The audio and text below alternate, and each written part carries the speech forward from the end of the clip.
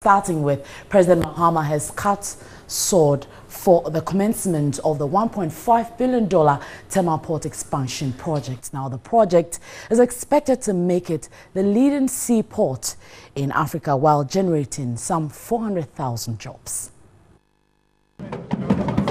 The project, which is a joint partnership between the Meridian Port Services and the Ghana Ports and Harbours Authority, is intended to open up the facility to enhance maritime trade. The expansion comes as the first major works after over 50 years of port existence.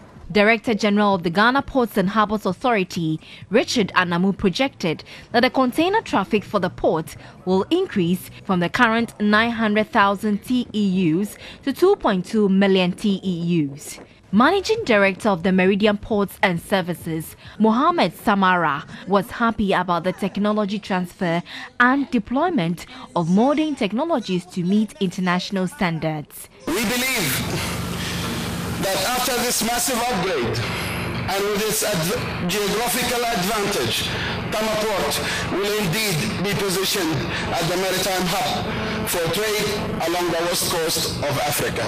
President Mahama is elated that Tema Port will be more competitive to handle more trade. The completion of this project will make Tema Port one of the most efficient ports with quickest turnaround times in the whole of Africa. The port will be able to handle vessels up to 360 meters long. The current port is able to handle vessels only up to 170 meters. He also touched on the Tema Accra motorway expansion project. As part of the expansion project, MPS will expand the Tema motorway into a 6-lane motorway, and it is expected that JICA will provide assistance to develop the Tema end of the motorway into an interchange. The project, when completed in 2018, will accommodate more vessels.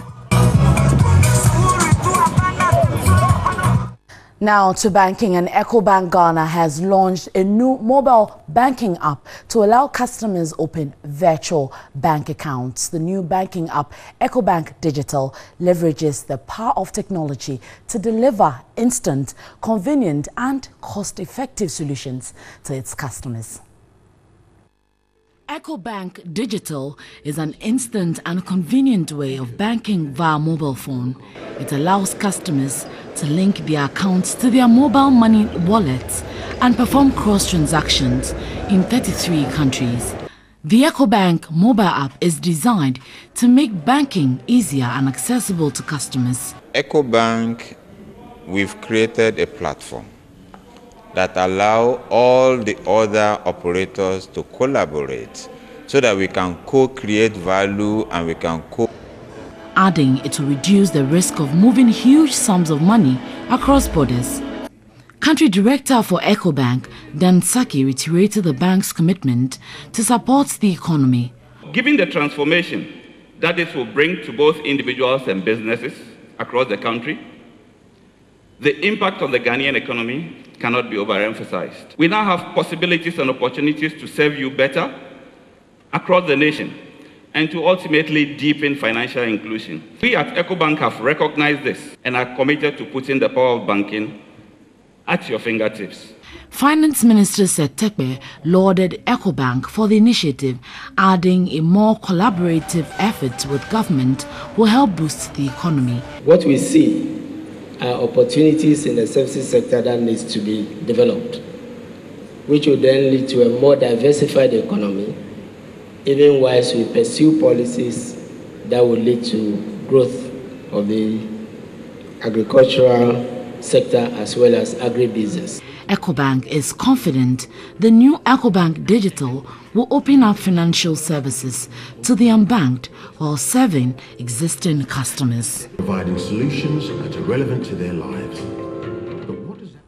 And the Chief Executive Officer of the Ghana Chamber of Telecommunications, Asiedu-Dartey, has allayed fears at a forum to commemorate the 5-year anniversary of the chamber. He said the industry, if effectively managed, can absorb a substantial number of unemployed persons. Ghana's telecommunications industry has witnessed a tremendous growth, generating 35 billion cedis in 2015 from 400 million cedis in 2011. In the first half of 2016 alone, it has generated 30 billion cedis. The industry directly employs about 6,200 people, while it indirectly employs about 1.6 million people. The Ghana Chamber of Telecommunications, as part of its 5-year anniversary, organized a thought leadership forum to engage industry stakeholders on the impact of telecommunication on their sectors. Today, we will say that for information and farmer needs, which is basically tech support, it's just one-to-one because it has the device, the mobile phone. The good thing about this is that I don't have to read one law and read the other. I don't have to read one case and read the other.